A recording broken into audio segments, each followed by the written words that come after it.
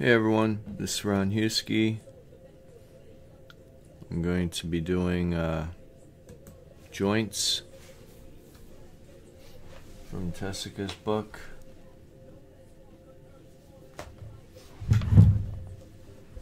Fundamentals of Movement, Joints. Human movement is generated by the interconnected motion of various joints. It's important to gain an understanding of the workings of individual joints first, and then apply it effectively to each motion. So this figure 28, raising the arms. It's pretty simple, just goes from this pose to lifting the arms. It says that this is a bad example because there's no movement of the elbow joint. So you don't see any bending of the joint, the arm just goes straight up mechanically, again like a clock arm or something.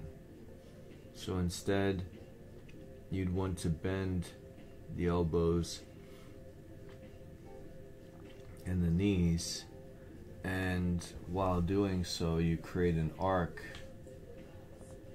You can also do something like this, but in this case this is an inside arc where before the arm goes from down on the sides to up in the air.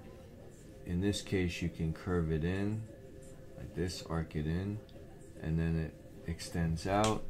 Or in this case you can extend the arms outward up to above his head.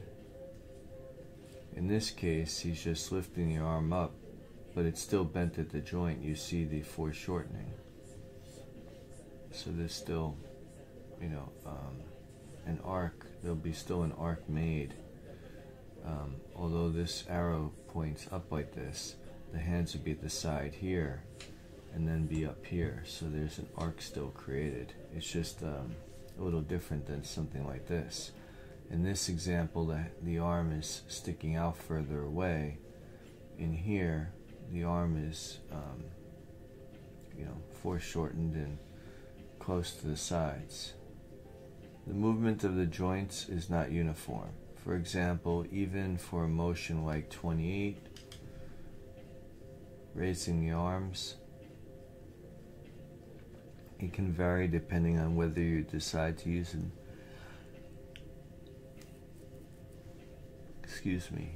outside, middle or inside arc for the middle pose.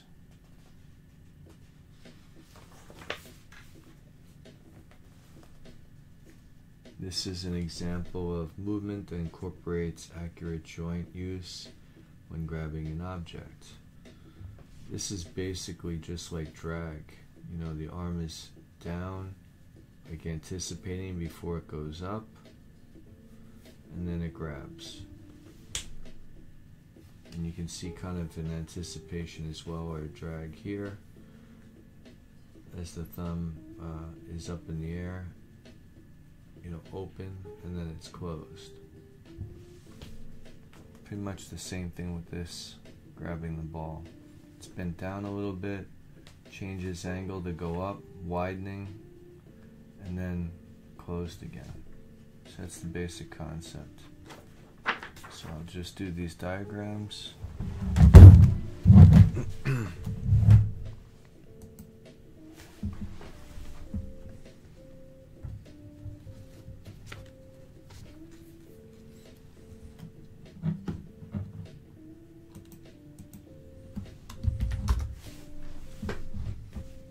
I guess I'll draw the little guy, and then just make the arms do these three things as examples.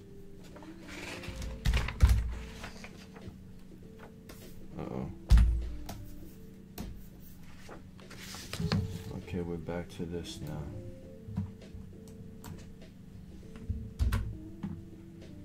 Alright.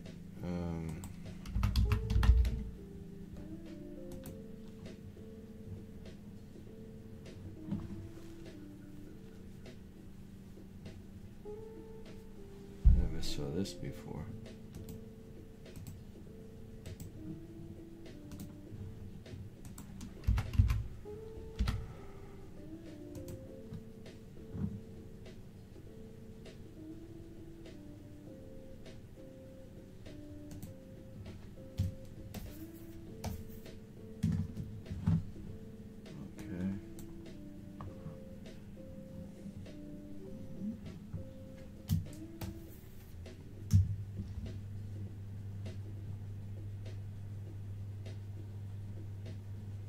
Looks like I'm gonna have to shut down and start over again.